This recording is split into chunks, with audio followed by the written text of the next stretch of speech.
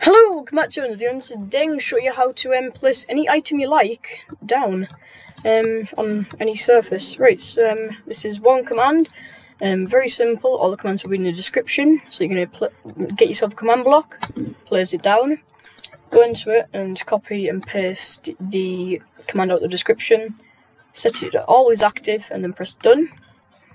And then you can place any item you like down, but first you have to break the command block and then place any item.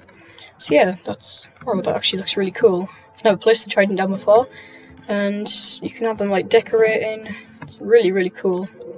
Let's put that back on there. And you can also still use the crafting table, so that's good.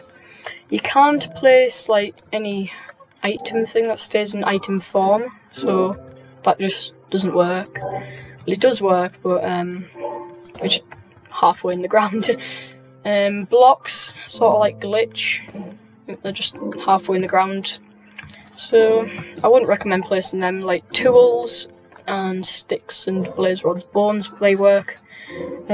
Weapons work.